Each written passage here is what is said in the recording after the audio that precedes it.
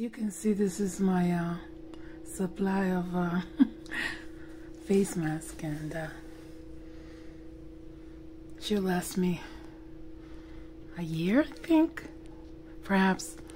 Well, this is not my bedroom, but I'm just gonna lay down here, crash here for a little bit. And there's a lot of things that I want to talk about, but I guess one of the things that is on my mind is my mother. You know, like, she's still in the hospital, and it's really taken a long time. It's been almost like a month and a half, and it'll be 2 months. The 25th, it'll be 2 months. So hopefully she won't be there until the 25th. I'm praying that she's gonna get out soon. But, you know, she's still not well, so I'm just hoping that she will get better soon. And it's been so difficult. There's a lot on my mind, and you know, there's not much I can do about it, because she's there, and I don't know, she calls me every day, or I call her, and she seems upset, and I can't go visit her because they don't allow it. They don't allow visitors, and she, you know, she's telling me she doesn't have, like, enough clothes and things like that, but I'm gonna see if I can talk to them. Maybe I can drop some things off.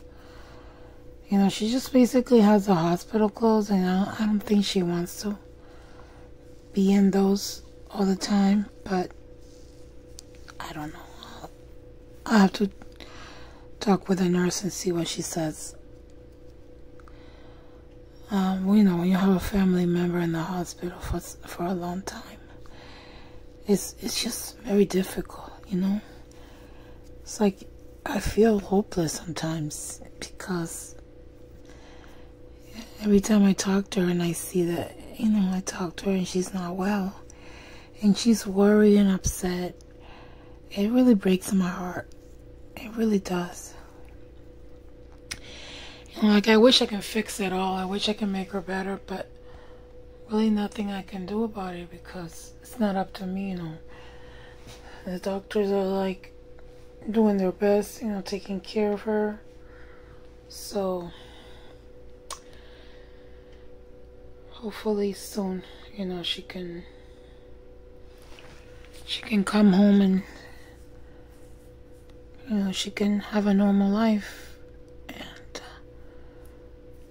you know, it's just hard for her, because I know she's not, you know, it's just been so many years. She's never been, like, truly happy, and I see that, and I would like to change that. I would like to change that, but I don't know, like, I try to do things for her, make her happy, but she's just really depressed, and when somebody is like that, there's not a lot you can do. But we'll see what happens. And I'm hopeful. You know, in some ways, I guess I'm hopeful. Because I go back and forth, like, I lose hope, and then I'm hopeful again. Because I guess that's the only thing that could keep a person going, you know, having hope. It's just a difficult situation, you know. Just please keep her in your prayers. I really appreciate that.